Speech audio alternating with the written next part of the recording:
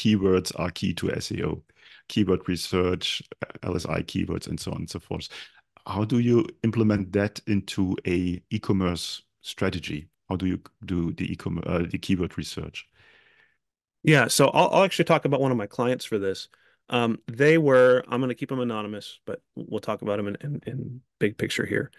They came to me and they thought that they had done a pretty good job of optimizing their products. And so they said, oh, we've kept it in mind. We've optimized this around, let's say CBD gummies or something. Mhm. Well, it turns out that the intent for CBD gummies, short tail, was a little bit mismatched for the pages that we're trying to rank for. So instead, they had to optimize the page around, okay, um, CBD gummies for something else. Maybe it's CBD gummies for pain, right? And so it's go that just that little bit longer tail, and you find some keywords that actually have intent that aligns with shopping pages. Now, within that page, there's going to be the LSI keywords. And so I think when a lot of people think LSI keywords, they think sort of secondary keywords or variations of that core keyword, right? And so yeah, you want to naturally work those into the page. You can use tools to help with this, something like a Surfer SEO. But I think the Mhm. most important thing when we're talking about how do you build these into the shopping environment is to make sure that the core keyword that you're targeting actually has shopping intent. And a really easy way to do that is to just sort of brainstorm, hey, what are the keywords I'm thinking about? And then search in Google and see what pops up. If it's a bunch of shopping pages, you're probably good to go. If it's not, then you probably want to target something else. Does that make sense? Yeah, absolutely. Makes totally sense.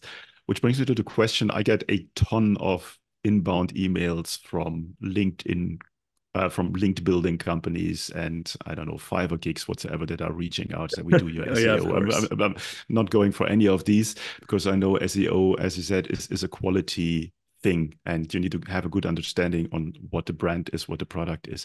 What's your approach? What are your process steps when you start working with a client to get up to speed? Yeah, I mean, so the first part is just sort of a basic audit. We come in, we have an interview, and we say, okay, what are the most important things to you? And then we'll start with an audit. Now, I think audits are a little bit overblown in the SEO industry. Everybody comes in and they give you this super comprehensive audit, and it's like almost like the goal is to put as many things on the list as you can. And you're just like, boom, I have a spreadsheet. It's got 2,000 rows. We crushed it. What I realized, and I did this with a client. I did this with clients in the past where I would give them these huge spreadsheets, hand it off to their internal team, and none of it would get done. Okay. And then I would push and push, and we'd finally get through it. And really, about 20% of the stuff that we were doing was driving 80% of the results. And so I said, how do we just find that? How do we find the Mhm. 20% that's just going to drive the 80% of results?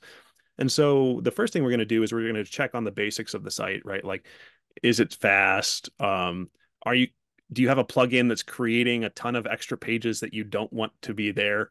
Happens a lot on Shopify, surprisingly. Mhm. Anything like that. Fix that 20%, try and implement it, and then do another round, right? It almost always needs a couple of rounds of implementation to be completely fixed.